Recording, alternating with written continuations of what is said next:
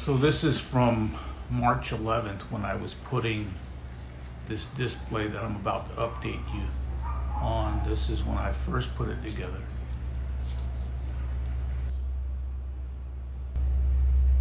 So here's the display now. It's started to come out into leaf.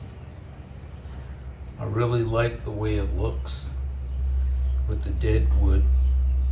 I'm just gonna let it grow. I'm gonna keep it in this plastic bin while the roots get reestablished, because I didn't detangle the two live trees all the way, but I want them to get more encompassed and entangled together, and hopefully they'll wrap around the pieces of dead wood that I've included.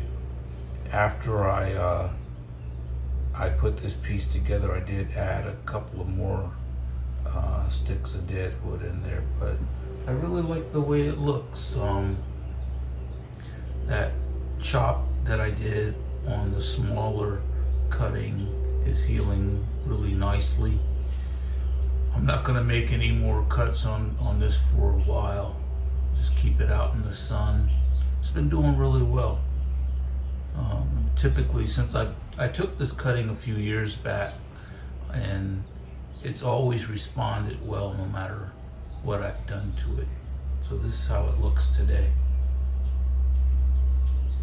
I hope you're having some successes with your gardening as well.